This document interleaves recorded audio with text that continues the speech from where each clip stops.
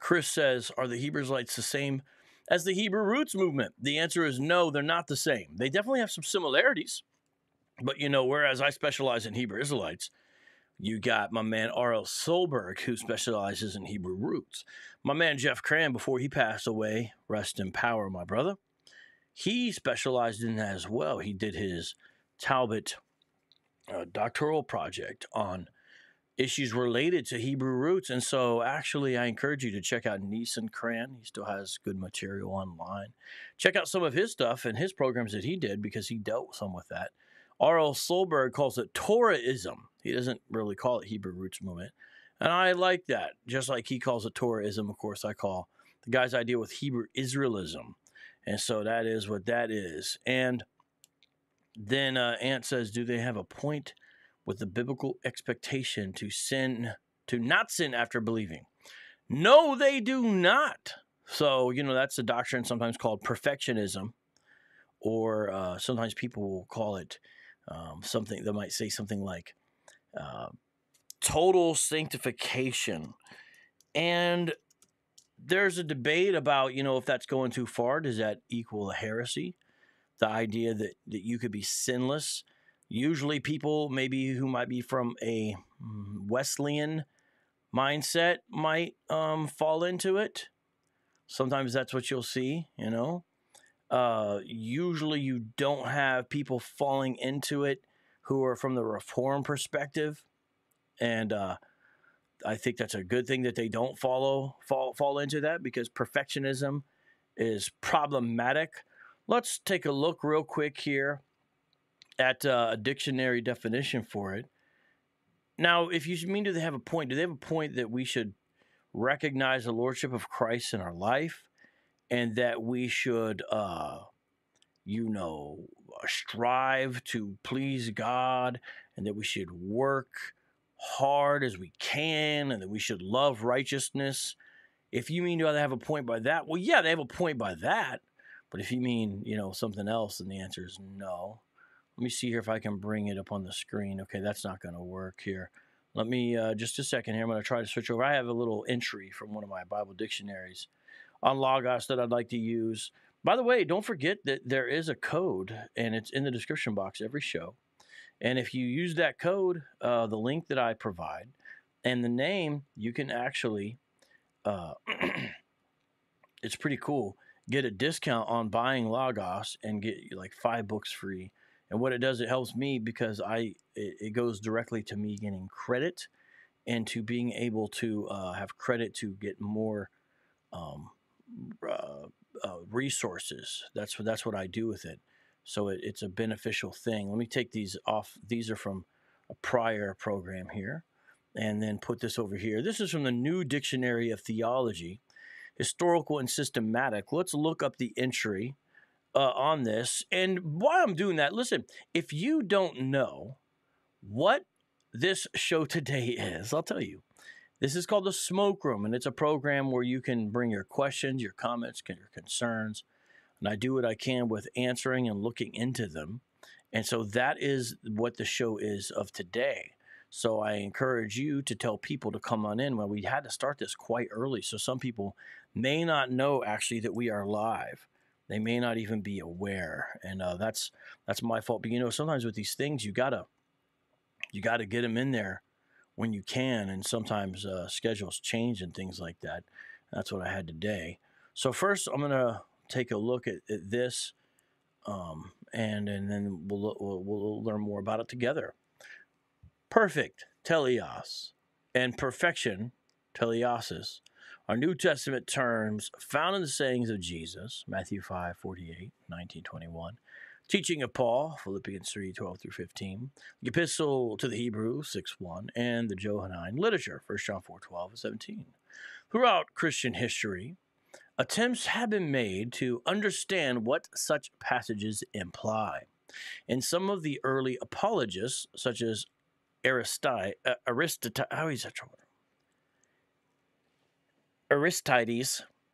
Athenagoras, and Justin, this was interpreted as an absolute sinlessness.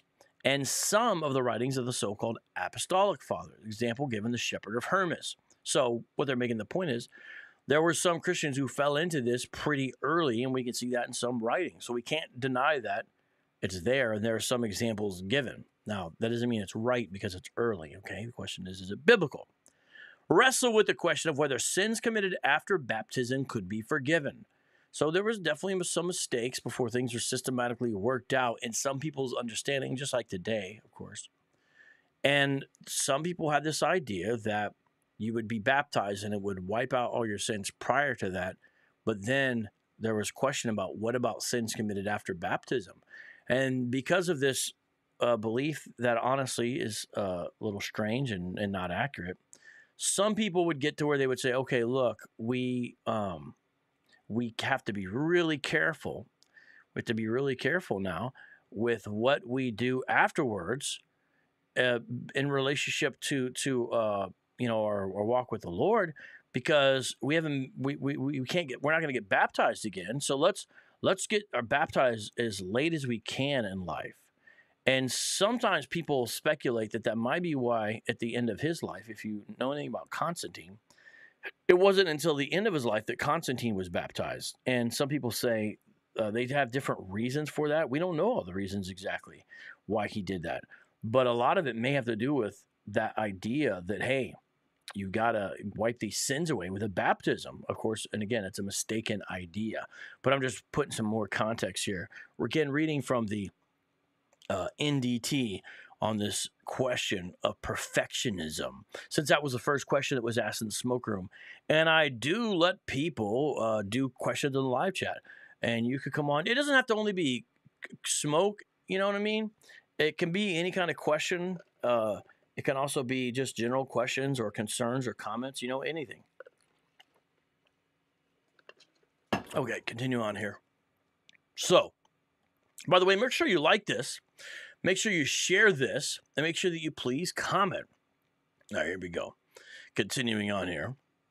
Some balance appear, however, in the teaching of Clement of Alexandria, that's North Africa, of course, who stated that while Christians were in one sense perfect once they were baptized into Christ, and they give the source there, see that? That's Clement's writings, and their lives evidence of transformation, they still had to grow to a more mature level of perfection. And they give the source again for Clement's writing. Clement wisely defined this Christian maturity positively rather than negatively, that is, not as sinlessness, but as a growing knowledge and love of God, which purifies the heart. So we're kind of working through the doctrine throughout Christian history is what this is doing right now. And this is why it's a historical dictionary we're looking at too as well. It's a biblically historical one that goes through church history as well.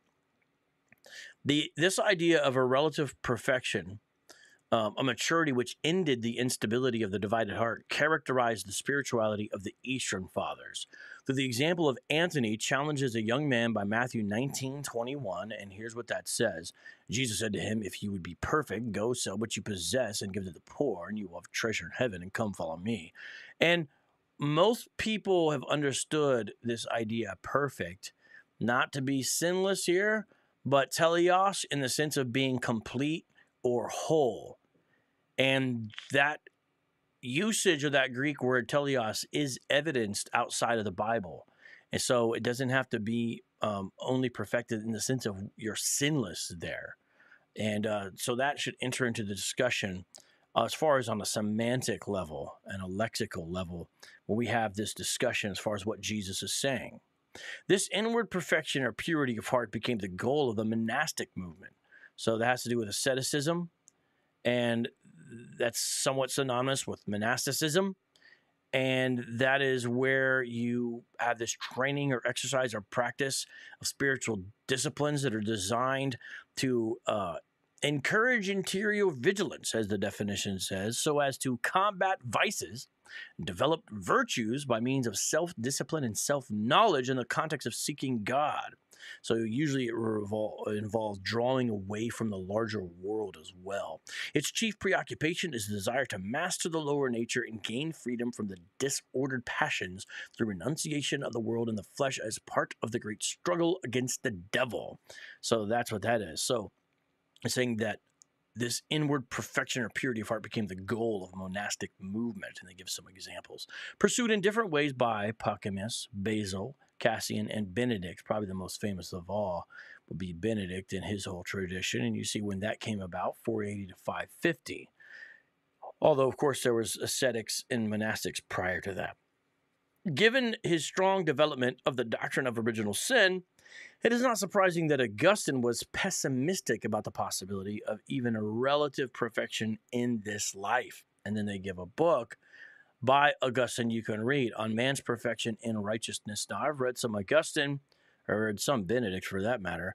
I have not read this book by Augustine, but I'd be curious, and my bet would be, out of everything mentioned, besides the scripture itself, as far as the interpretation, most likely would be the thing that I would agree with most, because I do believe that when you look at the early church, besides the scripture itself, again, obviously we're saying now here, Augustine would have the closest, the most healthy, the most biblical view about anthropology. So man's sin, man's relationship to his sin, man's holiness or lack thereof. And when I say men, I do mean men and women as well. And you know what? Let me make this a little bit bigger. I'm seeing that it could be a little bit bigger here on the screen for you. It looks fine for me, but I just did a check, and I feel like you guys could benefit from me making the text a little bit bigger. So there, I did 2 increases. That should work. So Augustine is like a breath of fresh air. I believe he's much more biblical, and I know I would more align with him, and I know my man Jesse would as well. So continuing on. Despite his pessimism, the ladder of perfection, the idea of a scale of degrees of perfection, characterized the spirituality of the medieval period. So the idea is that it's kind of like you're getting there, though. You're always going up in your sanctification. Now, I would say that's the ideal Christian life, you know? But I also think we can know practically that's not always how it goes for all of us, is it? You may see some books. For example, I know Wayne Grudem taught in Systematic Theology 501, I believe it was. He had that, and I agree with that. But I also know it doesn't always happen, and I don't believe that means the person's not a Christian or anything like that. But I know that sometimes life kicks us in the butt, and we don't always respond the right way, do we? No. But that's still that general idea. And, of course, the ladder of perfection, I think that can just be said that you're going up. That's the goal that we aim towards still. So we don't give up. We're not antinomians here, okay? You know, Augustine probably in this context is writing against Pelagius and Pelagianism. Very problematic. Keep on going here. Bernard of Clairvaux, on the love of God, is the work they're referencing, identified 4 degrees of love. Self-love, loving God for his benefits, loving God for his own sake, and loving oneself only for God's sake. The 4th degree was possibly only in the life to come, but Bernard regarded the 3rd degree as a level of perfection possible in this life. Thomas Aquinas, smart guy, sometimes underrated, sometimes hated, sometimes loved too much, very controversial these days, similarly defined perfection in terms of love and taught that absolute perfection was possible for God alone. Even the perfection of loving God as much as we possibly can is impossible in this life. I wholeheartedly agree with that. But there is a lower level where everything contrary to the love of God, such as mortal sin, is removed. There can be no love of God without this, and so it is essential to salvation. It may also move a notch higher so that everything hindering the affections toward God is removed. And this is the highest perfection possible in this life. Summa Theologica sources cited. So what we're looking at there, right there, by the way, it's summarizing Aquinas. So we're looking at different people's views on this throughout church history. That's where we're going. That's what kind of dictionary this is. Looks like we're getting a lot more questions here. I'll get to those. Just hold on to those. I'll get to those, okay? I'm still answering this one. Once I got into this definition, I kind of liked doing this discussion. The reformers, reacting against the hypocrisy of much 16th century monasticism, generally rejected any idea of perfection as contrary to justification by grace through faith. Calvin's exposition of Christian sanctification, more positive than that of Luther, still remained extremely suspicious of it.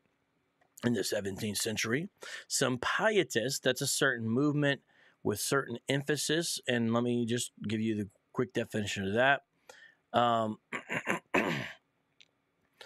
And it's sometimes it gets a bad rap, but I think their concern ultimately is of holiness and really regulating that. And that's kind of what we got to do because we're so weak. Shout out to Phil Fox.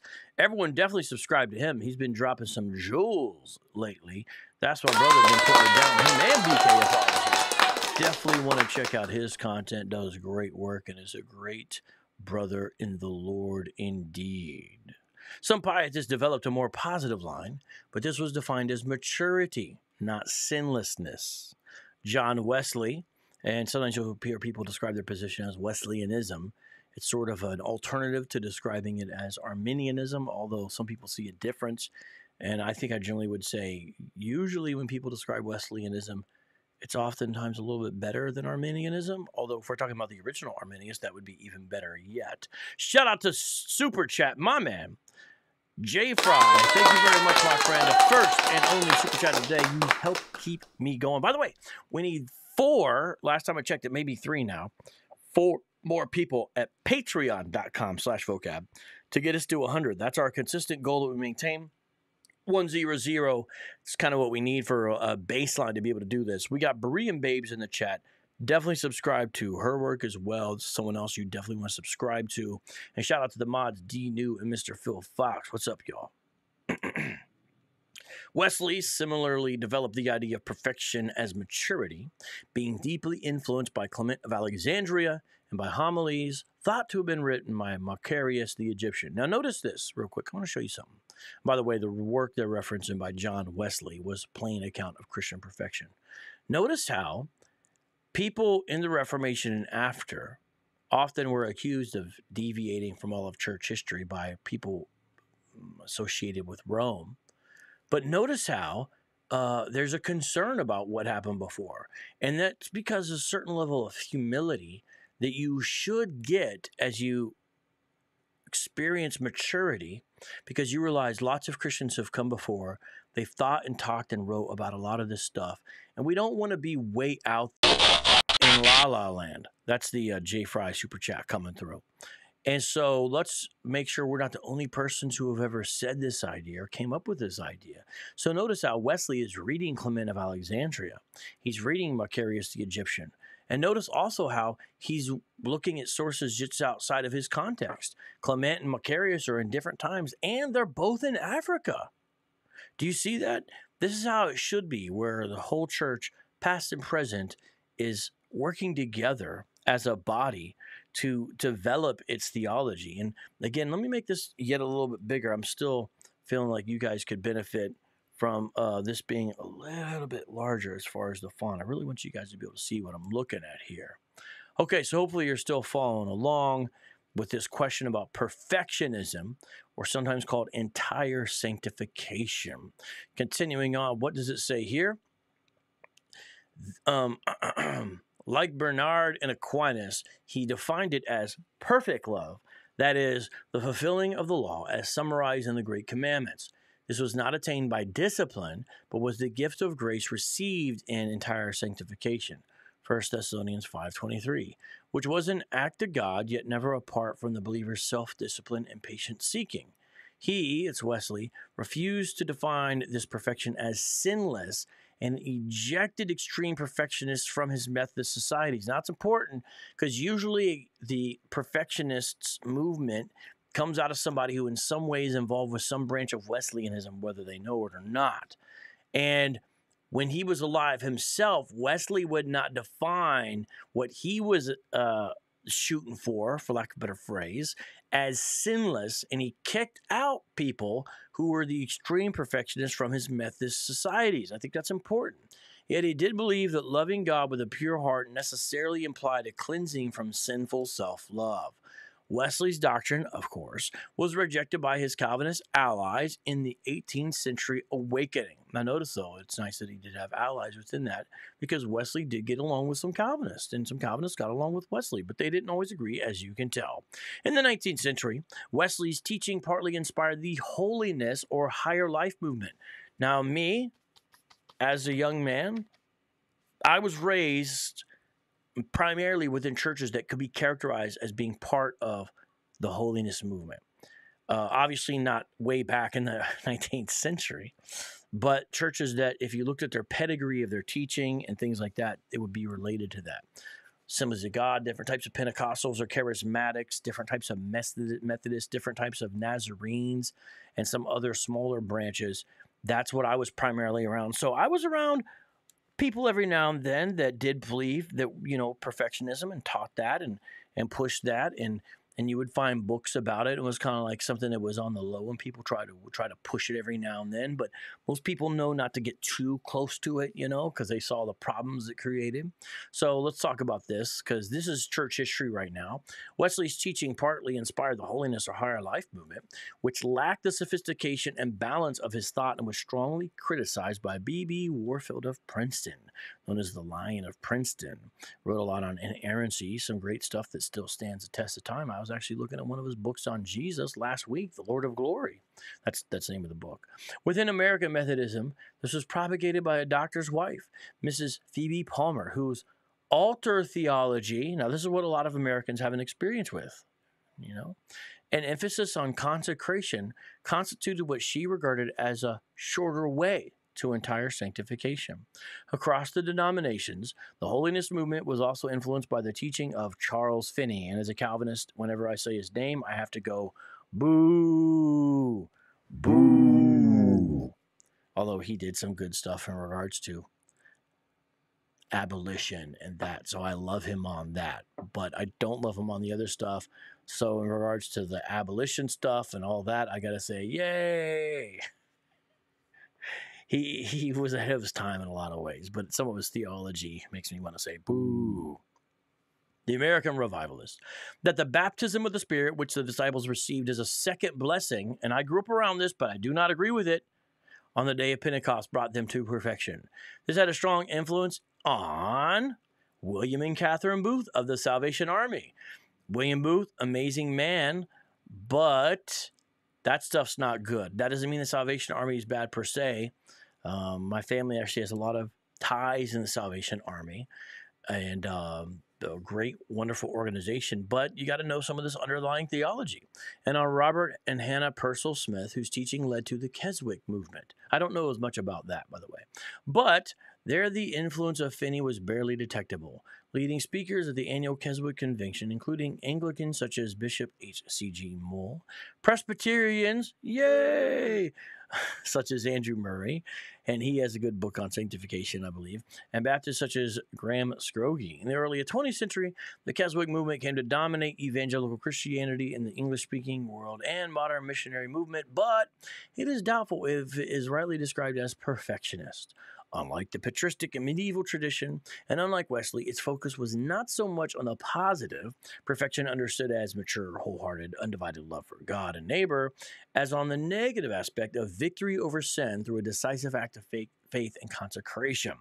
Finney's doctrine of the baptism of the Spirit, which again I grew up around that for sure, was also to lead eventually to the development of Pentecostalism, but the idea of relative perfection as perfect love was largely lost in this movement too. Interesting. So just some historical perspective there. Shout out to everybody who's coming through. I see we've missed some questions, so let me try to jump back over and see what questions we've got here. And remember, you can come in and be a guest if you would like to. All right. Kai Meyer says, I love you. Okay, thank you. It's so easy for us to be critical of other believers. I used to judge you a lot. I'm very sorry. Well, I appreciate that. Thank you for coming around. What brought about the change? I'd like to know. Perhaps you've been perfected.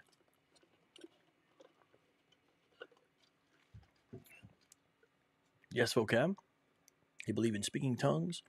It's the only direct evidence of being filled with the Spirit. Yeah, I know.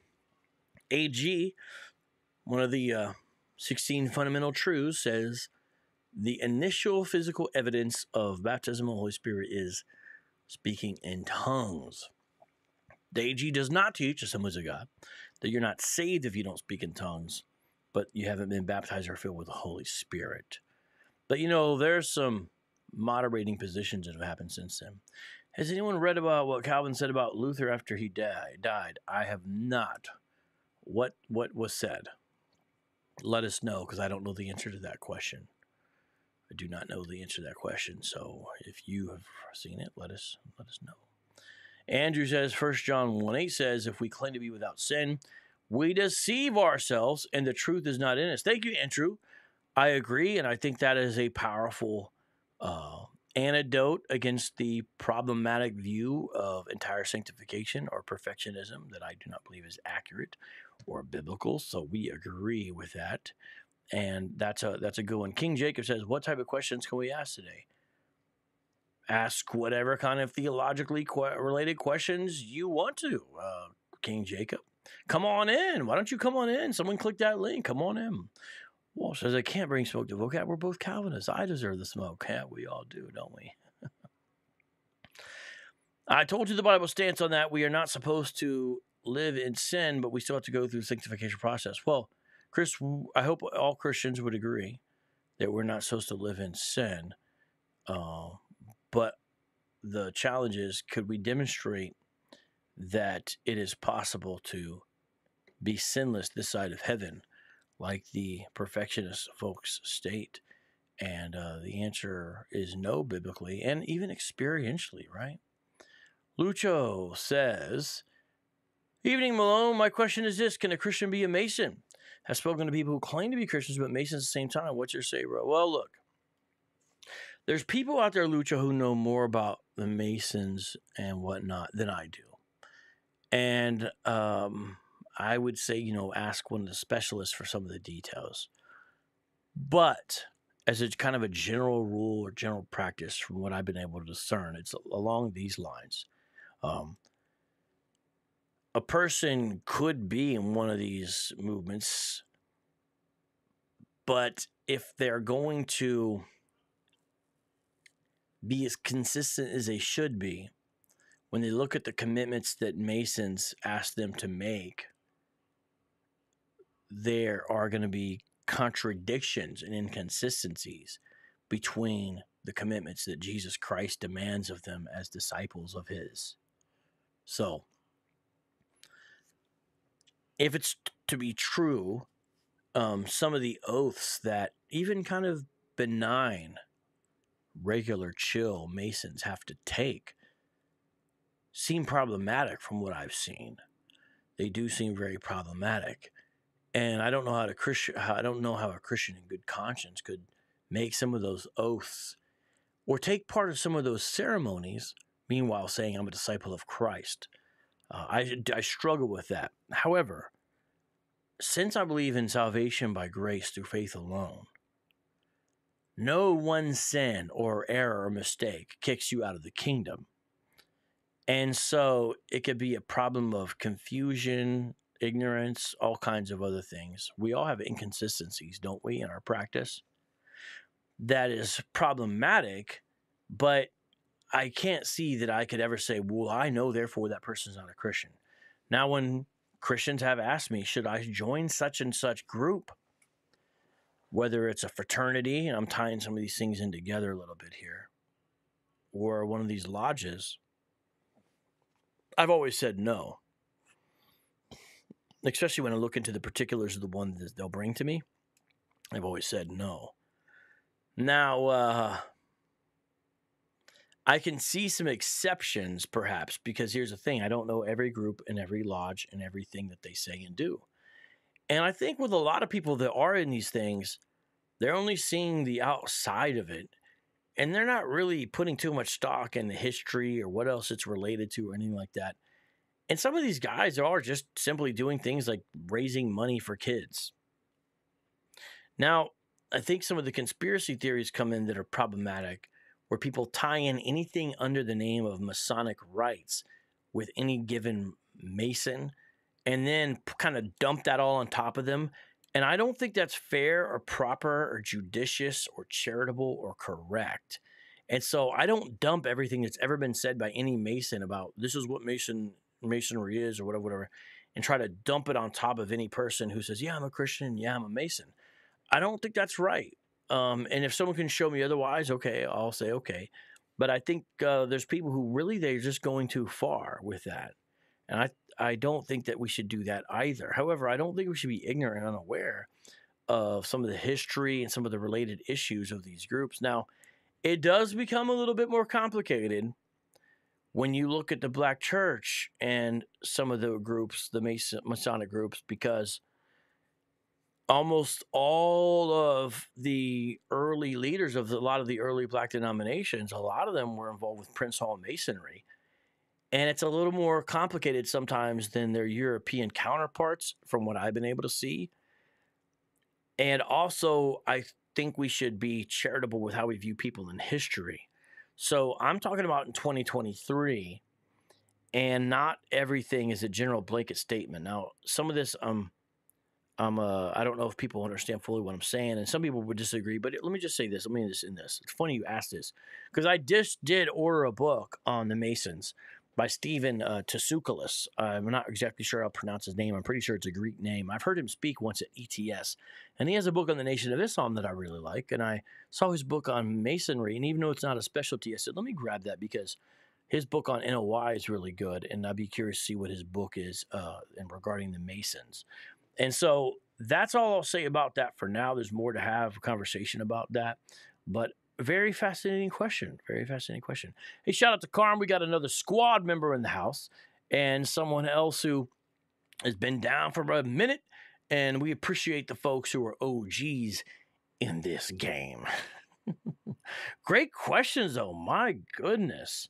My goodness. And I think Chris answered the question as well in regards to that. And Ant Staff back with the question earlier in regards to perfectionism. He says, what is the view of the Hebrew Israelites on sinless perfection? Well, they're not really in the historical conversation, so they use different terms than that. But it can be said that there are some of the groups who teach you can be sinless. And there's a lot of reasons for that. One is some of the background that they come out of. Two is that they're kind of on their own doing eisegesis and eisegetical work, without any real tether or anchor. So they'll end up there in those kind of waters. A lot of it has to do with the lack of understanding of biblical anthropology, who they are, who God really is, and also incomplete hamartiology, which is the doctrine of sin, and theology proper, which is the doctrine of who God really is, his holiness, his otherness, his purity, his fire, his flame, And so Sakari, for example, is probably the most prominent in promoting a Hebrew Israelite version of sinless perfectionism. And they'll say really simplistic, facile things in these kind of discussions that are so problematic and not well thought out that even other Hebrew Israelites will criticize them. So, somewhat famously, Tahar of GMS has said, no, we still sin, and has went against Sakari when he talks about this particular doctrine of sinless perfection, although I haven't heard him refer to it as that, and criticizing them and letting them know that they're wrong on that. And that'd be a time where we would agree with Tahar, although I think Tahar probably has an incorrect definition of really what sin is in the first place. But it's kind of all over the map. Now, those are the only two groups that I know off the top of my head, but I know that there's more who come up with something. Jimmy Berman says, smoke room comes early. Yeah, it was scheduled for late tonight, but I'll just tell you what it is partially. I found out that Institute for Creation Research is having a talk here in Phoenix, Arizona about the importance of Genesis. And you got to understand, as a younger man, one of the first things that really drove me into apologetics was the question of creation and evolution. Not a specialty in it because I did not go the science route, primarily because of some of the weaknesses in math that I knew would be problematic as far as natural gifting and what would work out. And more of a, systematic theology apologetics guy, but somewhat of a creative and try to tie that in with what I do. Maybe that's why I'm on YouTube. Anyways, my point is, Institute for Creation Research is doing a talk here in the Phoenix area, and I'm going to be going to it. And I started doing the math on the time, and I'm going to be getting back late. I'm going to be tired. And I said, I should do it now before I go instead of when I come back. And so it just has to do with that. So it's actually another apologetics event. I'm going to hear a speaker on that, and I like ICR. Salt of the Earth says, how do you discern between sincere, Christ-loving Christian hip-hop and insincere Christian hip-hop? Like, of course, not all contemporary Christian music is made by sincere followers of Christ. Ooh, great question. It's funny. Everybody wants to answer questions in the live chat. Nobody wants to come in the smoke room. I know what's going to happen. I'm going to be winding down. It's going to be time for me to go. And someone's going to go ding, ding, ding, ding. I want to come in the actual room and talk to me face to face. But for now, you're not here. So, hey, whatever. Well, Salt of the Earth, I think we can get some hints and learn some things. But ultimately, I don't think we should spend too much time trying to figure that all out, because I am skeptical of humans' ability to read other humans' hearts. Now, I know that's not exactly what you're asking, but since I think that is kind of a lost project, I don't think we should spend too much time being like, well, this guy's sincere, this guy's not. Now, look, here, let me say this. Here's my thoughts on the matter. I think that you can have insincere people who actually make Christian hip hop, and I'm just talking about Christian hip hop because you asked about CHH. And hold on, let me look this up. I'm gonna apply a scripture to this, so that's why I'm looking at this here real quick. Check this out. I think even if you have some people who are insincere, I actually still think that they could benefit the listening audience, even if they actually are insincere. So let's say you discern, I think this person's somewhat insincere. Let's even say that you're right. I actually believe that it's a biblical principle. They could still be a blessing to others, even through their insincerity, because of the power of the gospel. Let me read here Philippians chapter 1, starting in verse 12. Now I want you to know, brothers and sisters, that what has happened to me has actually served to advance the gospel. He's in jail. As a result, it has become clear throughout the whole palace guard and to everyone else that I am in chains for Christ. And because of my chains, most of the brothers and sisters have become confident in the Lord, dare all the more to proclaim the gospel without fear. Verse 15, he addresses this. Listen, it is true that some preach Christ out of envy and rivalry, but others out of goodwill. The latter do so out of love, knowing that I am put here for the defense of the gospel. The former preach Christ out of selfish ambition, not sincerely, supposing that they can stir up trouble for me while I am in chains. But what does it matter? The important thing is that in every way, whether from false motives or true, Christ is preached. Because of this, I rejoice. That's a deep passage. Tells you about how our attitude should be. Tells you about what's the most important. So what I think we see here is that in this passage, these folks Paul is talking about, they are preaching the gospel. Because I've had people say, well, then you shouldn't criticize Joel Osteen. Well, he's not preaching the gospel, really. That's kind of the thing, though, right? Regardless of motives. Paul's talking about people who are actually, their message basically is right. That's what the indication seems to be, doesn't it? Because he's glad about their message. He's not glad about their motives. So he's glad about their message, not about the motives. So he literally says some of them are insincere. They're doing this out of competition, out of spite for me. Their motives are not good, are they? No, you saw that. Philippians 1, 15, 18, all that, right? And yet, Paul rejoices the gospel is being preached. So when I think about Christian hip-hop, I'm just focused on that. Your question relates to CHH, to what I have the most experience and knowledge in, versus other forms of CCM, as it were. I think that, yeah, you can know some hints here and there and see some things, and especially, actually, even when you meet people. I've met a lot of my heroes in Christian hip-hop and met a lot of guys. And a lot of times I'm impressed, praise God. A lot of times you're not impressed, though. And, we can all have bad days, so I try not to be too judgmental about that, right? I'd want a measure of grace in regards to first impressions with myself as well, don't you, But I would just say I can't discern all the time. Now, like I said, you can get some hints. When someone's out there prancing around and it's clear it's just about themselves, it's not just that, well, it seems insincere. Maybe they're just really immature. Maybe they're ignorant. Maybe that's their background. Maybe that's where they're at in their faith. Maybe they're newbies. Maybe that's all they know. Maybe they do have bad motives. Maybe they'll grow. Maybe they'll mature. Maybe they'll do better. I don't know. But it's not just that it's like, look at this. Look at this nonsense. It's also like, I don't really have much of an interest in it. It's like, why not just go listen to worldly hip-hop if that's what's going on? It's like, So I don't know who's sincere. And you know what else can happen? You can have people who were serious at the time, and then later on, they fall away. Case in point, Fanatic. Do I still listen to Cross Movements music and still get amped when Fanatic's parts come on? Yes, I do. Because just yesterday, I was playing some old DVDs for the family, and Fanatic came on. It was from the Holy Culture album, When I Flow It's Gospel, and the single part that he had that he did a video for in the basketball court. Some of you know what I'm talking about, where Todd Bangs introduces it. I was still feeling it. I said, psh, I'm still feeling what he's saying. You know? And honestly, I think he was sincere at the time. Now it's a shame what's happened since then, right? Yeah, it is. It is a shame what's happened since then. I wonder if those lyrics are even available. I'm very curious now. Because, man, those lyrics used to get me amped. Nah, that's not the whole. Let's find out here. Let me just look here, a genius. Let's see. Do we got all of Holy Culture? Ooh.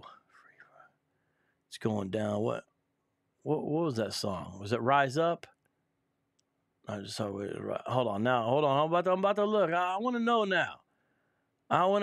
What was that song? Hold up. It's going down. Turn us up. Close to you, driven, rise up. It was the one where it's just the Fanatic. It's going down. Forever crying no more. Start something. Oh, that's it. Yep. Start something. Yeah. I'm out to destroy this track. Your boy is back. Who would think gospel tactics would employ rappers? Since I know heads will enjoy that, I rock it till the wheels fall off like a Benz or a Jag. See, even if I never get dough, like, whoa, it's cool just to know I never sold my soul. My goal was to get souls, not to go gold, and get answers to shorties before she's dancing go, and to talk to your boy before they call the po-po, where he ends up in the morgue with the tag on his toe. See, if they could talk about cash or trash or they raps, then we could talk about snatch your cats out of traps. That's set for your soul. Let's see it roll till we end up in our heavenly home. Who cares about how much or whether we blown? It's not man, but by God that's best to be known. See, that's Fanatic, and I think that's dope, and I'm still down with that. Look at what he says here. He says some dope stuff. I'm in the eye of the storm, high above norm, before the Most High when I perform, an audience of one, watching, one chair, one stare, hoping. He's still there when I'm done watching. If he's there, then I hope that he's pleased with me. This is not done easily. I cook mics, but the rhyme books I write. Change since the Father's aim wants to see Jesus Christ look alike. So the more like the Son the Fanatic becomes, that's less laps around the track that I have to run. New character sprung, old habits get hung. Now we're having some fun. Too bad because now the track's done. Oh, see, that's Fanatic. And now the dude's a hardcore atheist. Have you heard his stuff lately? He has a whole show called Ichabod. You know, instead of Ichabod in the Old Testament, it means in Hebrew like the glory of the Lord's departed. Ichabod is in like podcast, you know, the Ichabod cast. That's crazy, right? It's time to strike up the band, rise up and stand, and draw lines in the sand of time. We stand behind what we believe in, following God, who squad ready to die like Stephen. Whether put to death or put to test, beef for God, but to put it to rest.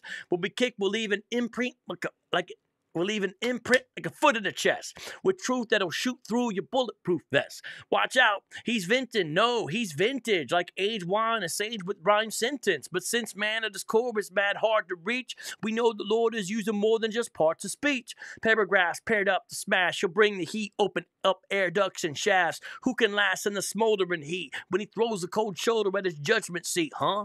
The very breath that we breathe and every gift we receive is in the palm of his hand with no tricks up his sleeve. His not a relief, so sit back in your seat, kick up, take your feet, and take it back to the streets. See, that's Fanatic. Anyways, I know you wasn't asking all that salt of the earth, but here's what I'm saying. Turn to Philippians 1, read that, and then go there. That's what I believe we should do when it comes to that, and I hope that helps. All right, that was a lot. Anyone coming into the smoke room? Chris brought the lovely Steven to it. Chain wire finesse. Yeah, me too. I'm putting your comments on the screen. Yeah, I feel the same way, man.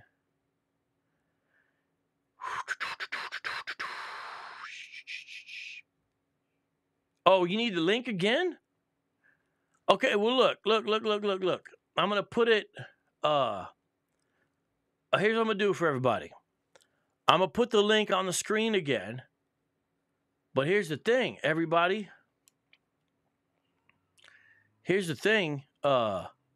It's the top link. It's pinned. So you should just be able to see it. Okay? But this is not a clickable link, so you have to like transcribe every word or whatever.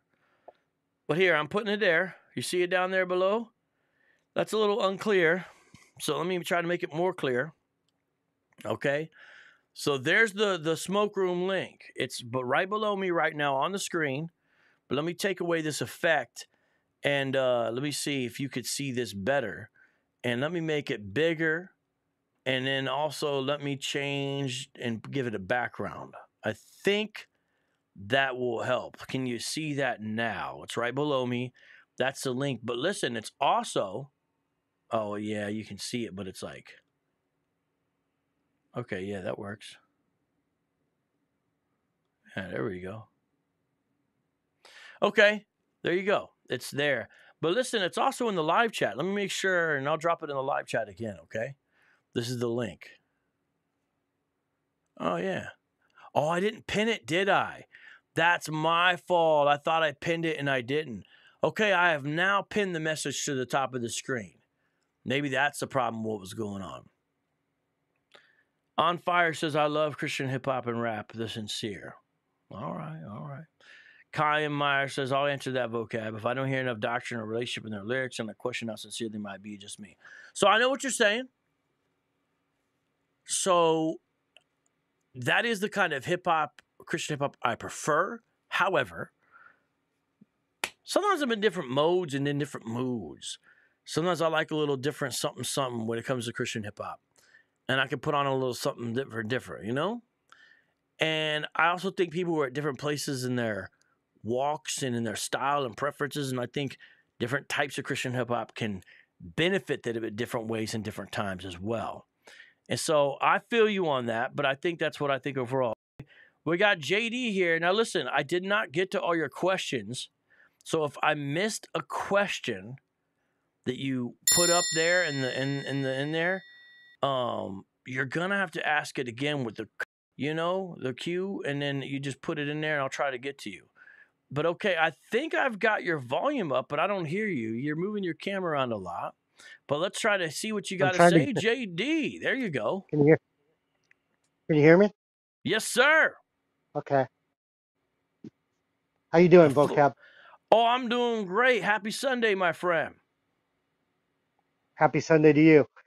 My question to you is, I've been following the Black Hebrew Israelites off and on because some of their doctrine gives me things to speak about on my channel.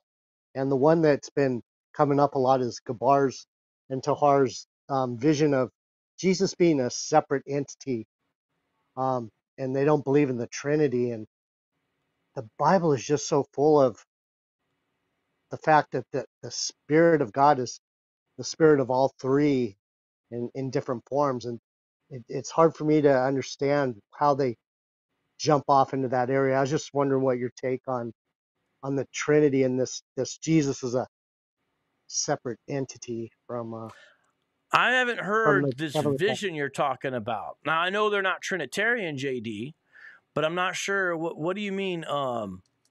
What do you mean their vision? Are you saying they actually said they had some kind of vision of God or something?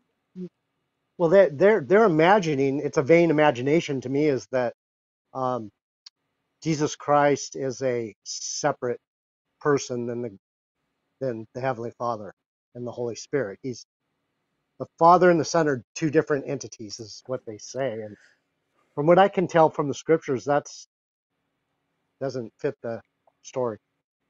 Right. Well, it's rare, JD, to find a heretic at all who's a Trinitarian. Almost all of our heretics, almost all anti-Trinitarian. Every now and then, don't get me wrong, you'll find some heretics who are Trinitarian too. And so the Hebrew Israelites are no exception. And Tahar and Gabar will attack the Trinity, but whenever I've heard them, I've never heard them describe it correctly, which is a real shame because you got to remember these guys have been doing this for, 3 decades of their life, 4 decades maybe of their life.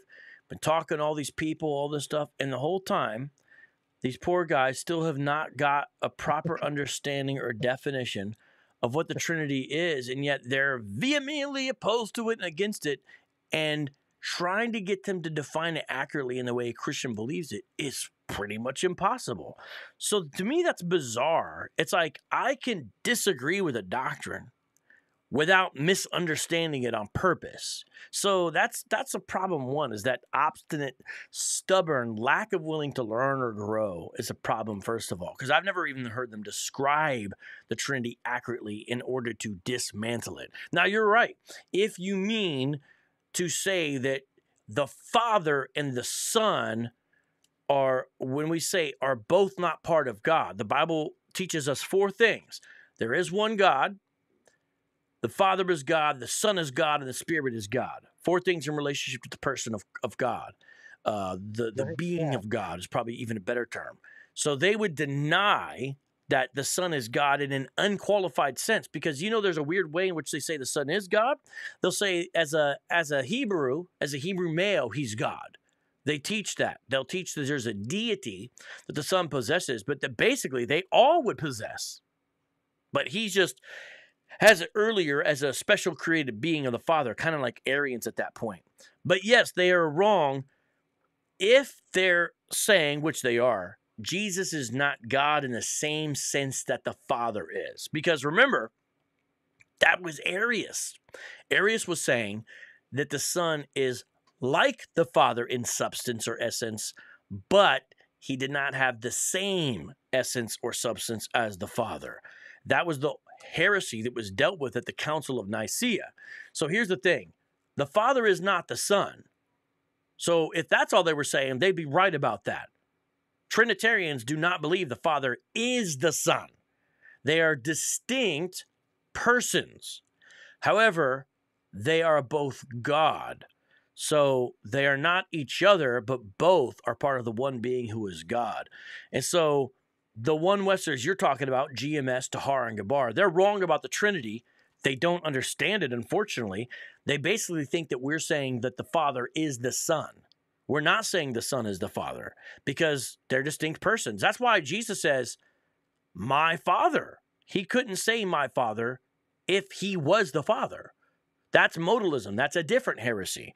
So here's the kind of straight and narrow path of Trinitarianism. You can fall off into Arianism, denying the deity of Jesus.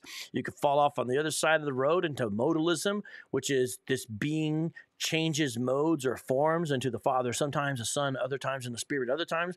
That's also a heresy, also essentially dealt with at Nicaea as well. Modalistic monarchianism is an older word for that. So they're incorrect. And the reason is many passages. Now, I'll stop there. I know you want to get in a word because you called in with a question. So that's just what I would say to your initial question. But go ahead, JD. Okay, well, the modalism part for me, when he came here as the Savior, when he was born of the Virgin through the power of the Godhead of the Father, that's when he became an entity that was a man. And so the mode is man God, example, someone to follow, someone to emulate, someone to teach us.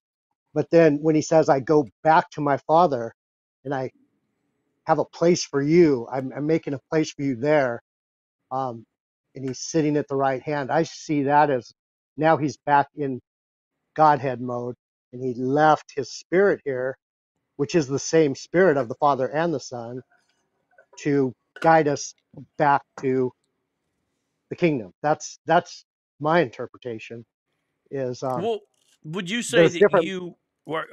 you might be a modalist yourself? Yeah, and the mode has to do with, is he in the body or is he no longer in the body? So when he was in the body, he was as a man, God as man.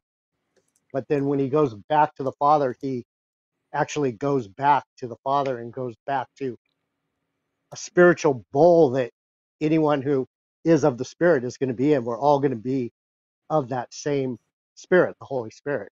That's the way I interpret it through Philippians 2, 5 through 9, where he speaks of the name above all names. It's that holy name, that holy um, essence of the Father that he actually is. I'm not going to be a robber. I don't claim to be the Father, he says, or something like that. I'm not robbing, saying that I'm the same thing, but I am the same thing. My Father and I are one. Those are the scriptures that I write on. I and my Father are one. Right. So even in that scripture, though, notice he says, "I and my Father." Right. Yeah, So and he, but he he doesn't says say, he that as doesn't a say, man. He says yeah, that that's as a man. important. But that's important, JD, because he doesn't say, "I am the Father." They are one in spirit. They are one in spirit, So right? he says, "I and my Father." So he distinguishes himself from the Father. Yeah, when he's here on earth, he walks as the son of the Father. Yes, but I You my don't do you believe that the Son is eternal? yes, Well, so if the Son's eternal, then how is it just when he walks on the earth that he's walking as the Son? Which when it's not just when he's on earth, he's eternally the Son.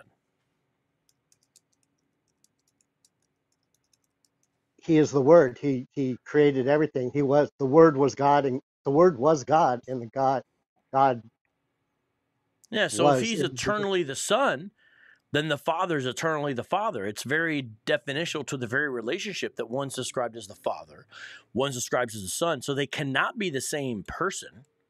They have to be two distinct persons. They have to be. Well, that's what I'm saying. I think in the heavenly realm that the Spirit is all in one, and because it says somewhere in I think it's Corinthians, and then at that point God will be all in all in all, meaning all spirit will be within that Godhead. We're going to be in the temple. We're going to be part of the Godhead. We're going to be that light. We're going to be that shining brightness.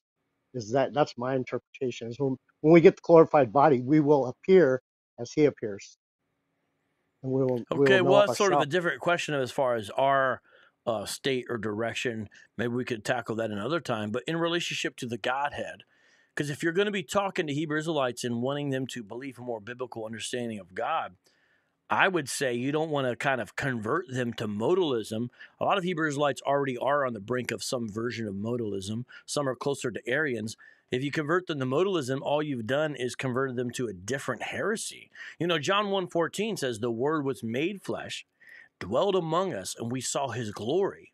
The glory that is of the only begotten Son of the Father," John 1:14. When you see that, you see that Jesus is the unique Son, but he's the Son of the Father. So I don't see how someone sees that and says, well, that's just temporary or that's just for a time being. Because if the Word is eternal and the Word in John 1:1 is to be identified as the same one in John 1:14 who's said to be the Son, then he's always with the Father, yet he's not the Father. So by definition, he's not the same person. And so when Tahar and Gabar deny the Son and the Father are the same person, Trinitarians would agree with that. It's just denying that all partake in the shared existence of the being who is God. But do you believe that the Son and the Father could have a conversation with each other? Could they speak to one another as persons? Do you believe they could, JD? I don't know any place in the Bible where that happens. When He just Jesus says prays, when Jesus prays. he prays to the Father. Yeah. Right. Does the So who's does he talking to then?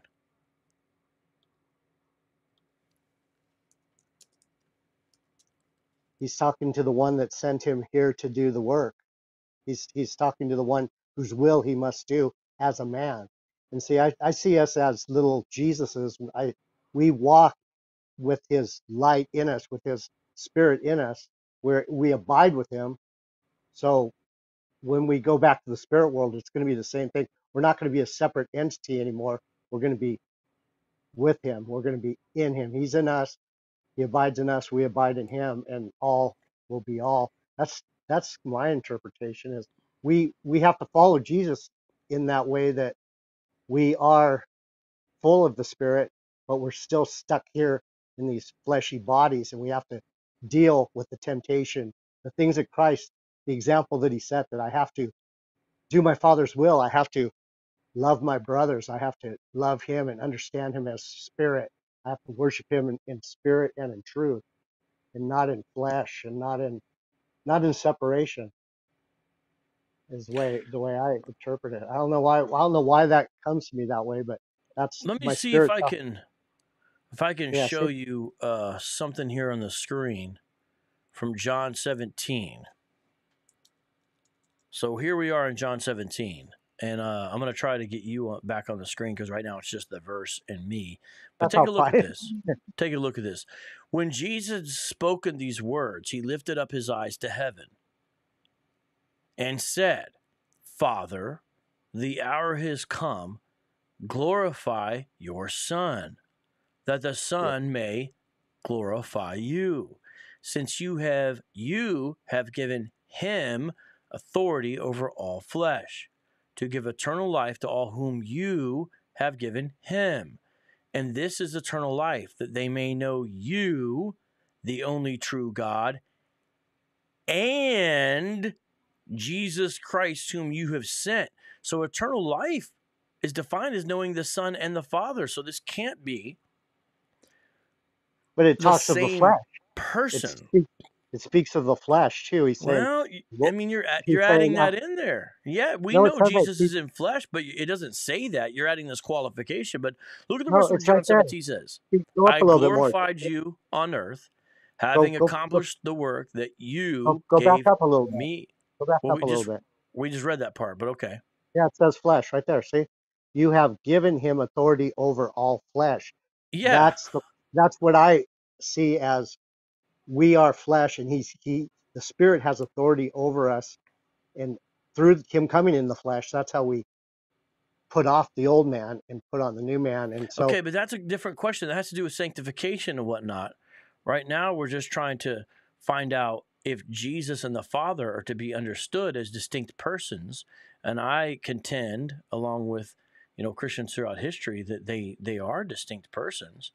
And so you're talking about our sanctification hmm, and our end goal, but first we need to understand who God is. And so when I look at this, it says you got to know the Father and the Son. And look at this. I glorified you on earth, having accomplished the work that you gave me to do. Notice, he's saying, you gave me to do this. Again and again, you have the emphasis of there's the Father and there's the Son. And now, Father, glorify me in your own presence. Now, this is key. With the glory that I had with you before the world existed. So, before the world existed, Jesus is saying that he is in the presence of the Father and having that glory with him.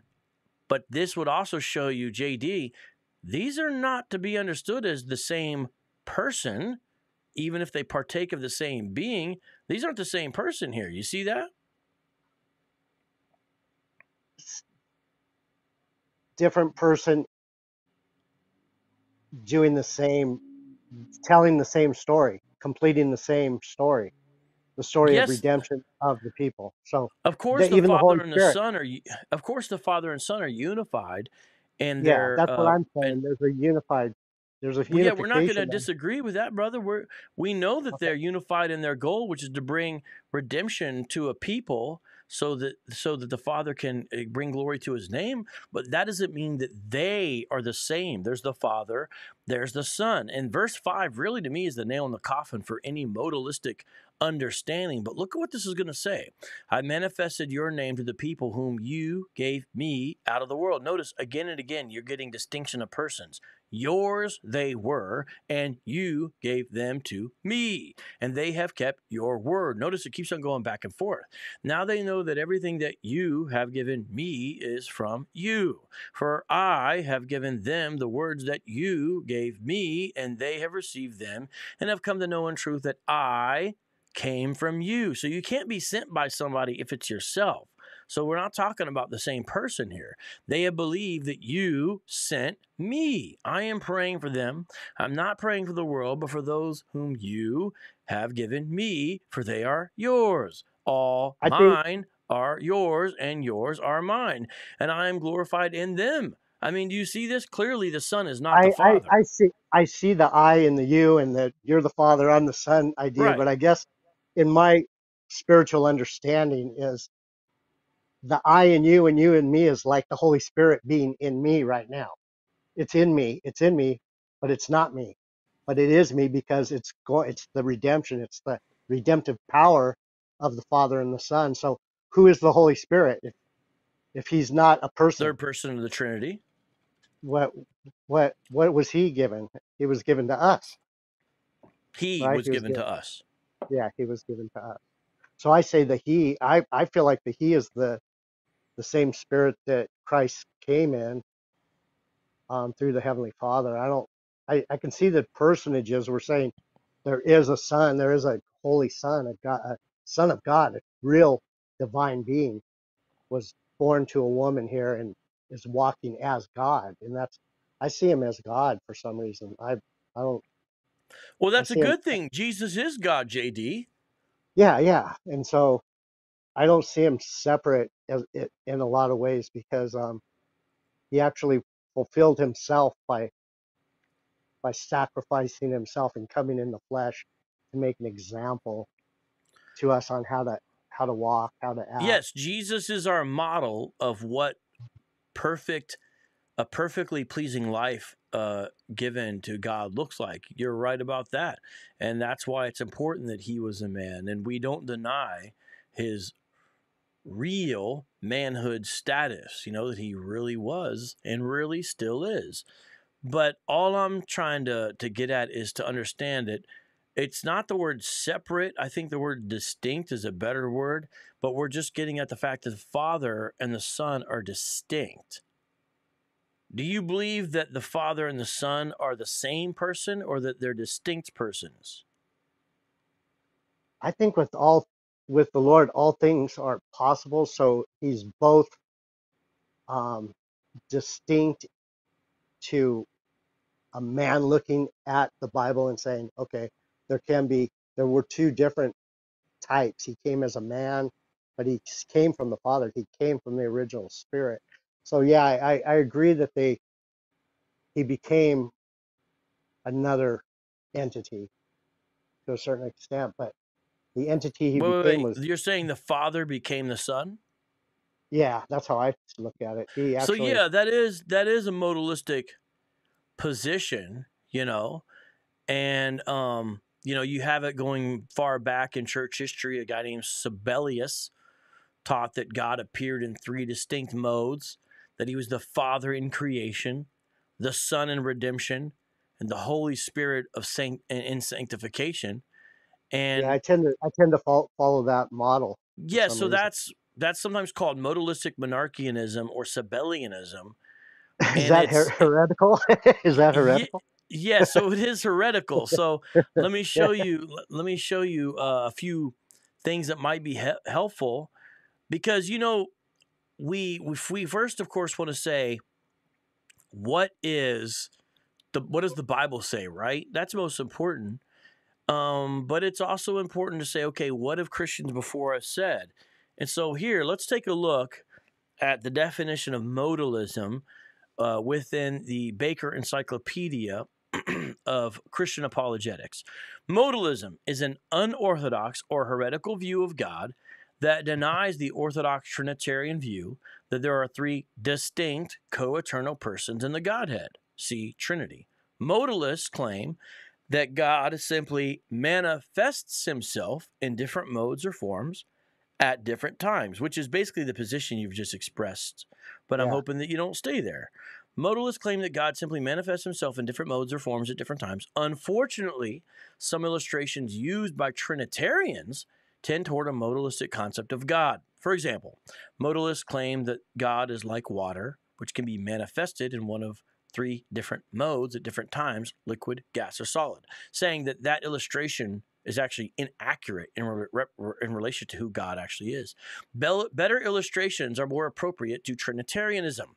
They show that God is simultaneously a plurality within a unity, since he is three distinct persons in one eternal nature. So the key there is three distinct persons. That's the thing you're not agreeing with as of now. But that's the thing that's important, because otherwise you don't have the Son dying on the cross while the Father uh, looks away, in a manner of speaking. Because remember, Jesus says, my God, why have you forsaken me? That doesn't make sense on a modalistic rendering. It does make sense on a Trinitarian rendering, even though we wouldn't really hold it that that that it's as if the Trinity was broken. That's not what we're saying by that. But it's a sense of what is going on in Psalm 22, and Jesus is claiming that. You got to read the whole psalm that he's quoting there, of course. But Trinitarianism can make sense of it. 3 distinct persons in one eternal nature. So that's really the key right there of what Trinitarianism. God is like one triangle, his nature, which has 3 corners, his persons. In this illustration, the 3 and the 1 are simultaneous, not successive. Without 3 sides, there is no triangle. Further, each corner differs from the others, yet all share in the nature of a triangle. Or God is like 1 to the 3rd power. 1 times 1 times 1 equals 1.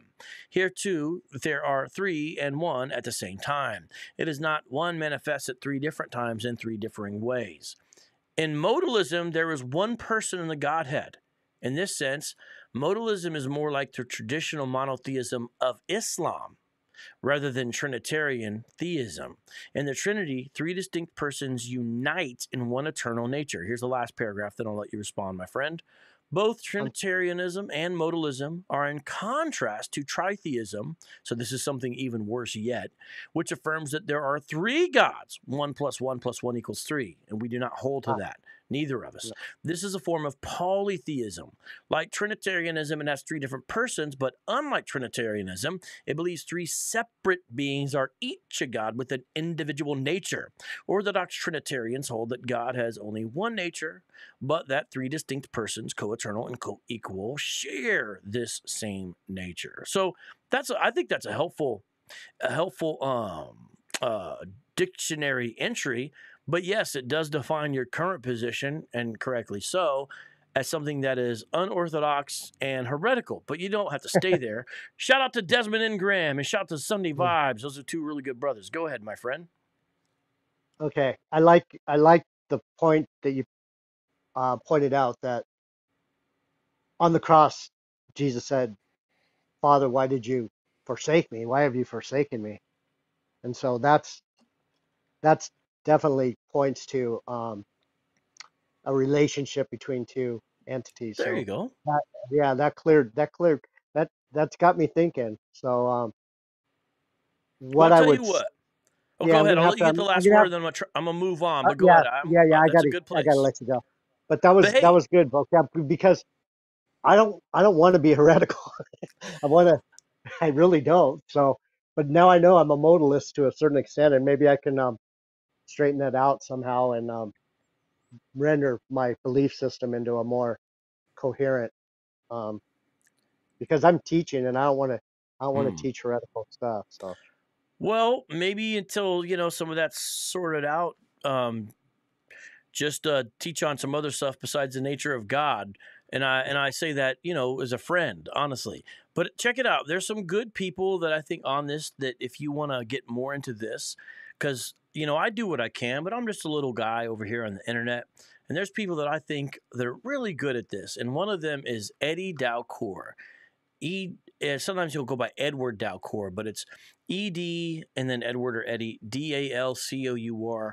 He's really good at this, and I think I've uh, heard of that gentleman. yeah, He's just coming look up up in on my any yeah. of his stuff on the Trinity. In fact, he has a book about this that I think is so good, and I love hearing his lectures and his talks. He's so good, and just such a smart gentleman and a great friend. And he's got an interesting story. He used to be in the power team back in the day. I don't know if you know what the power team is, but back in the day, he was on the power team. He used to rip phone books up and stuff like that. And then another great guy on the Trinity is Tony Rogers, or Anthony Rogers. And he has a great channel. Just put in Anthony Rogers Trinity, and you'll find some really fantastic stuff that he's got. And those are both guys. Anthony's more a live streamer, does YouTube videos. Dr. Dalcour is more of lectures and books, but they're both really good, and they're currently active, and they're 2 people that I would recommend, and I think you could benefit a lot from. And a book that I think is good, that's very easy to understand, is The Forgotten Trinity by James White. If you read that, I think you'll appreciate that as well, and I think that'll help. James White, yeah, he's comes up in a lot of conversations.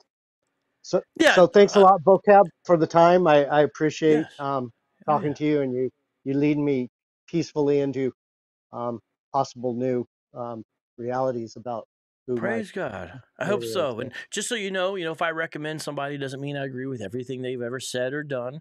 I just tried to give a couple good resources for some areas I think could be helpful to you that are current and active, and hopefully you benefit from that.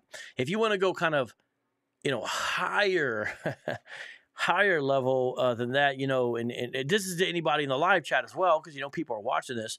Let me look up my guy real quick here. He teaches at Talbot and does some really great books named Fred Sanders. Fred Sanders has a book called The Deep Things of God.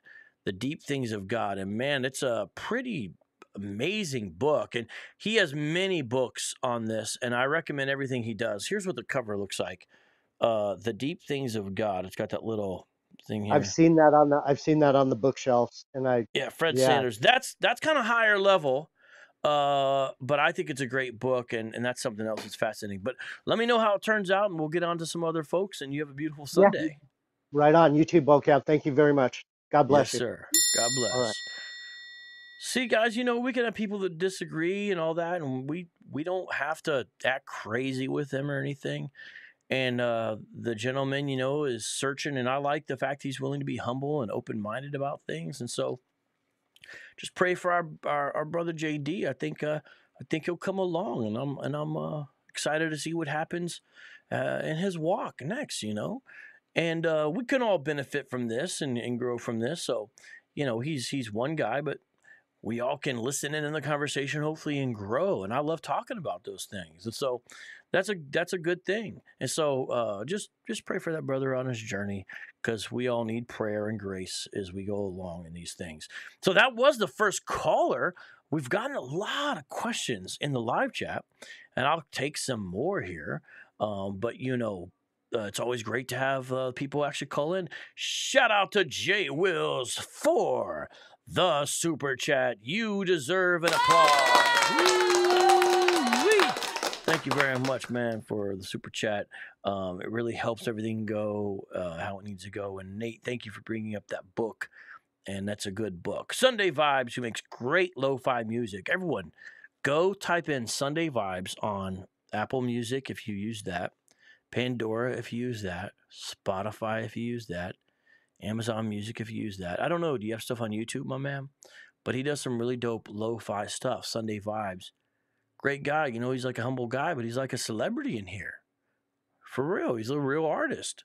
He says, it's key to understand 3-1 does not mean 3 parts that make up one God. Yes, exactly right. You are correct, and I appreciate that contribution, as well as Dinu dropped a link from, I think it was a lecture I did or a live stream. I'm not sure now. But yes, Trinity is biblical. Here's why. That's a good talk, I believe. And Sunday Vibes got another option to try to understand the Trinity. And thank you very much for that. Yeah, he said that, but I think he got out of that. HBMD with a comment. Thank you for that as well. Oh, we got Radar Apologetics in the house. Everyone definitely subscribe to my man. He's one of the best in the business. Best in the business. And I pray that he comes along and jumps on the show sometime again. I know he's a busy guy. But yo, when are you going to be putting out that video about the Jehovah's Witnesses in the Watchtower from San Diego? I've been waiting forever. Where's my shout out? Just kidding, man. Yeah. I hope that you drop those quick, man, because I'm looking forward to that. Yeah. I've got a lot of different comments here. I'm just putting some of your comments, regarding the Trinity and whatnot. So I appreciate everybody. And thank you, D New, with another, man, you were dropping all the flashback links that people need to hear. And Sunday Vibes asks a good question, an important question that I think is relevant to the discussion we just had. And that's a good question. Everyone look on the screen and see that question. Whose voice did people hear from the heavens at Jesus' baptism? Thank you very much. And Shout out also to John McDermott. And shout out to On Fire for Jesus Apologetic. Hector says the U.S. government is admitting to having in its possession unhuman biological beings. What do you think this is? So, Hector, I have not heard that the U.S. government admits to having biological beings that are not human in their possession. Am I out of the loop on this? So I can't answer until I have more information, because I would need more information because I don't know if that's the case. I guess, well, in a certain sense, right, isn't a dog, and I'm not trying to be funny because I know this isn't what you're talking about, but, isn't a dog a biological being that's not human? A dog would be. But I know that's not what you mean, because you followed up with saying, could it be Nephilim? So Christians have different discussions on Nephilim from Genesis 6 and things like that. I usually don't get too involved with those because I usually have a position that people don't like. It's not as romantic or sensational. I do not think that there are hybrid beings that are part human and part fallen angel or demon or Elohim or anything like that have ever existed, will ever exist, or could ever exist. So when people define the Nephilim that way, I don't think that exists. I don't think there's good evidence or reason to think that. Dinu with some other links in relationship to this, which I appreciate. And that was good. And around the world in 80 days asking questions. Does JD think he can be a son in the same way Jesus was? That's a good question, and I appreciate that, no doubt. And you are right. On Fire. Man, somehow Dinu found all the links. Let me keep on dropping these about the conversation we just had. Quite a few. And I'm still putting your guys' comments on the screen here because you guys were saying a whole lot of things, and I appreciate that. And we had some fun. It looks like you guys were having some fun there in the live chat. Dinu with the Trinity debate we have with Sakari as well. Wow. So, question, has the audio broken up at all? Has it broken up at all? Because we eliminated the Facebook, which I didn't really want to do, but we did eliminate it, and the theory was that maybe that will work. Chaim says, what touched my heart about you is the Holy Spirit, and I see your intentions are really good. You're not just about campaigns against PHI. Well, thank you. I do appreciate that, and that is true. That's a specialization because I believe in specializations. But ultimately, I love Jesus. My driving thing before I met a Hebrew Israelite was the Lord. And, when I'm dead and gone, I'm going to be up there and I'm going to be with the Lord by God's grace, and I'm going to be worshiping him. I'm not going to be thinking about Hebrew Israelites. I'm going to be thinking how good he is, how powerful, how amazing, how awesome he is, how much of a gracious God we have, and how much of a sinner I was, but how good he is, and how strong and powerful and beautiful his mercy is, No joke. Luncho says, thank you for answering my question, Malone. May the Most High Jesus Christ bless your life, ministry. Always looking forward to your debates, brother. Thank you. Lou says, when are you going to interview Garfield? Interesting. Back in the day, Garfield did interview me, and it mainly consisted of him trying to trip me up on Old Testament gotcha questions. I guess I did okay. Some people said I did. I need to take that and put it on my channel. It's on one of his old channels. And so I haven't put it up on my channel. It's old at this point. Garfield and I are provisionally friends, in a certain manner speaking. Obviously, different things. So, hey. But he's an interesting guy, smart guy, and I appreciate some of the work he does. But ultimately, he is an unbeliever. But we could have an interesting conversation, couldn't we? I agree. Kaim says I need to read En Route to Global Occupation. All right, well, I'm not opposed to that. Just got to see what's up with that. So just let me know what's going on there. Kime says Calvin and Luther stood fiercely against each other's beliefs. They asked John Calvin, where does he think Luther went at since he died? He said he believed Luther was as close to the bosom of the Father as one can be. I could totally see him saying that. I think Calvin was pretty gracious despite some of his bad reputation, and I could totally see that. Kime says, Assemblies of God and UPC split based on baptism in Jesus' name or Father, Son, Holy Spirit. That was the stupidest. Well, so not going to agree with you there because I don't think it was a stupid split because it was more than just about the baptism formula. It was about what's actually going on in the nature of God. And so that's the thing. And I think, Jimmy Berman makes a comment on that as well.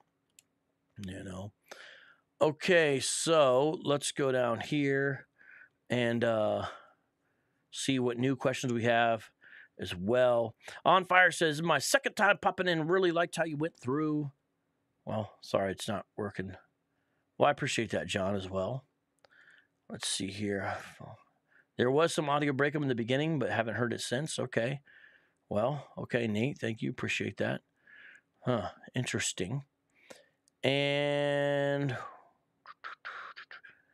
why do Trinitarians think that Hebrews 1:10 through 12 refers to the Son as the Creator?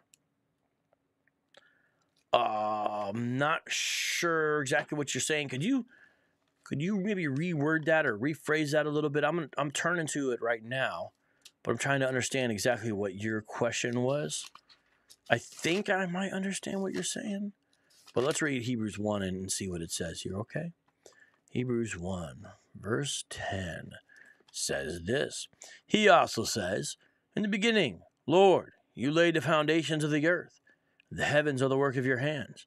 They will perish, but you remain. They will all wear out like a garment. You will roll them up like a robe. Like a garment, they will be changed, but you remain the same, and your years will never end. So you're saying, why do Trinitarians think that that's the Son? Is that what you're saying there? A few things there. First of all, the reason why these texts get connected is on the basis of this common key word or concept. The concept that you see in verse 8 is the throne lasting forever and ever. And that's where you get the Psalm 102, 25 to 27 connection, because it says there that God's faithfulness in years will never end. Well, what's going on there in Hebrews 1? It's describing God's final word, his Son. Before, what does verse 1 say? In the past, God spoke to our ancestors through the prophets at many times and in various ways. But in these last days, he has spoken to us by his Son, whom he appointed heir of all things, and through whom also he made the universe. So, they're just connecting the whole chapter together. You're saying, why do Trinitarians think that it refers to the Son as the Creator? Well, let's just connect this whole pericope together. My friend, look what it says here, EEW. It says that he has spoken to us by his Son. And now it talks a little bit about who this Son is. He's appointed heir of all things, and through whom he made the universe. So the Son made the universe? So how is he not the Creator? The Son is the radiance of God's glory. So this relates actually to our question we had earlier with JD. The Son is not the Father. But that's not to say that the Son is not God. Of course, the Son is God. Otherwise, you could never say the Son is the radiance of God's glory. It wouldn't make sense. And neither would the next line. And the exact representation of his being. Exact representation?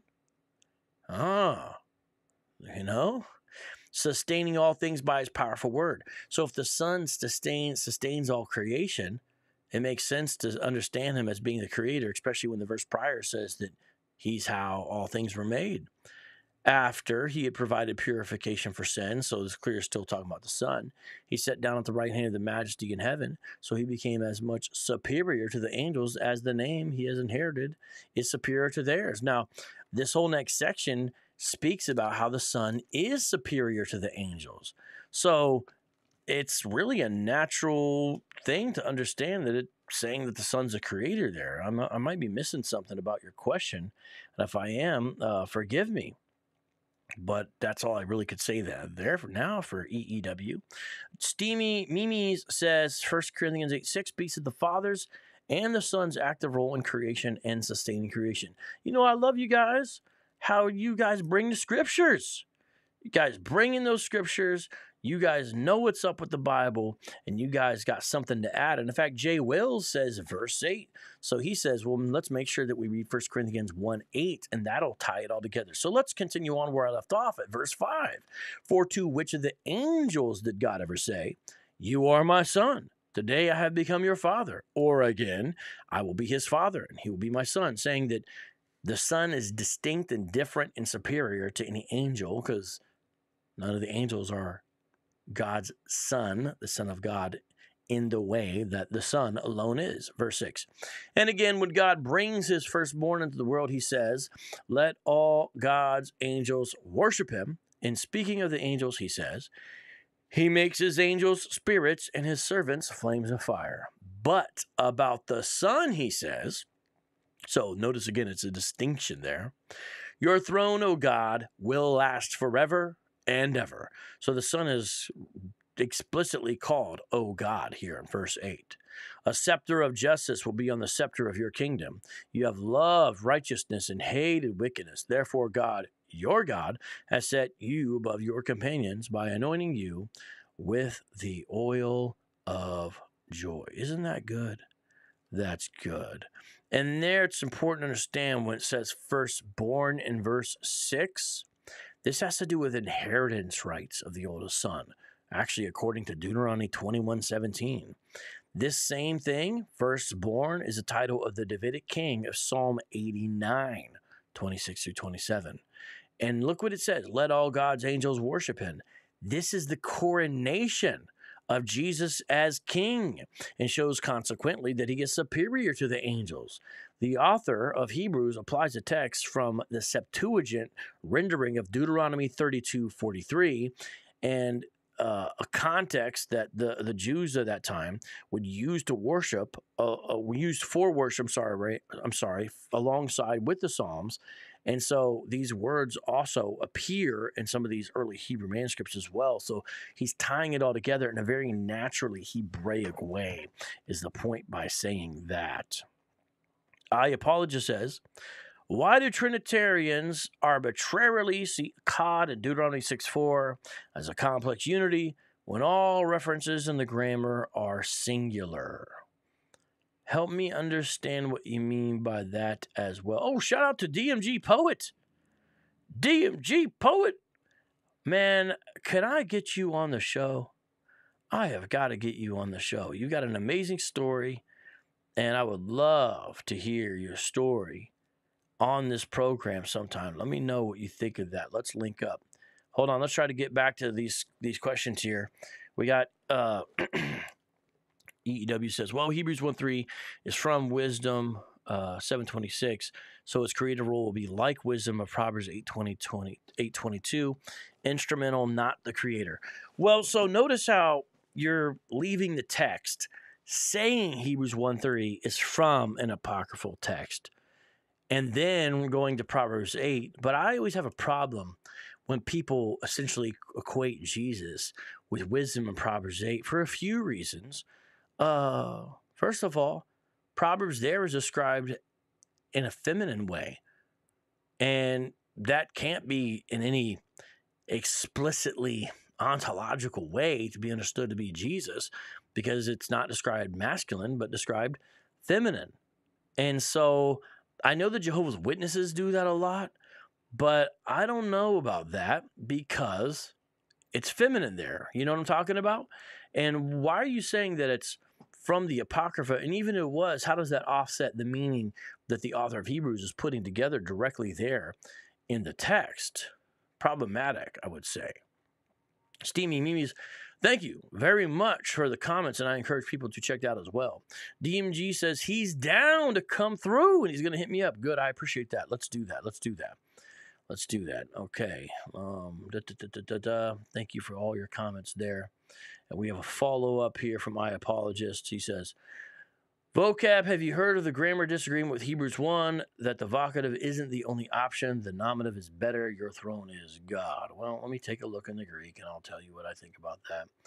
I don't think we get to say what we, I don't know, want it to be. But hold on, let me see here. Continuing with your comment from earlier. This is my second time popping in. Really have to say the way you explained Trinity was in a very understandable and simplified way. Props to that. The first time accidentally got sent before done. I understand that. Okay. So let's see here. We're going to have to go to the text and see here what you're saying. Let me look at a couple more of your questions, and we'll have to pick this up some other time because we're going on 2 hours, my man. That's not your fault. I'm just saying. You're saying the Trinitarian scholars claim that "oh God" is in the vocative for what do you mean by a vocative for a nominative? Because I just see nominative. I don't see anything about vocative. So I'm not saying you're wrong. I'm just saying I'm missing something here. I'm missing some kind of information or some kind of understanding. So that's not your fault if you're accurately saying what it is. The nominative actually refutes your position vocab, but it is in the nominative. I don't see vocative on here. So, but let's just say that's the case. If he's saying your throne is God, that's not anti-Trinitarian. Let's just say it's saying your throne is God. And again, you got to help me understand your argument better here, because this is one text. The Son's deity, Trinitarianism, is not relying upon the author of Hebrews' divine, I would say, interpretation of Psalm 45, right? That's not really so fundamental to it, and this doesn't do away with it. This would be saying something different than what you're saying Trinitarians say it is, but I don't even know it's really such a Trinitarian issue in that way. So I'm missing something here, so I'm trying to be humble about it here, because something is not computing on my end, and like I said, I'll take the blame here. I'm trying to follow you, but so far I'm not quite understanding what this does. Like, what work does this do for a position you're saying I should have? But you were just reading the text. Yeah, I'm just reading the text. That's right. I mean, but I parsed it out using Logos and went through, and I didn't see where you're saying people are saying evocative is, because we don't get to say when we parse out a Greek word, we don't get to tell it what it is. So I wonder, are you talking about a textual variant or something? I'm just trying to understand here. You're just reading text. You're correct. I don't believe there's a vocative semantic there. Thank you, Vocab. That is my point. If the nominative is the correct position, then it can be correctly translated as your throne is God. The throne will be his subject, not God. Again, let's just say that was the case. How does that destroy Trinitarianism? Because you said it refutes my position. I don't follow that. Oh, so you guys are checking out the debate right now. Well, let me get out here so we can watch this debate.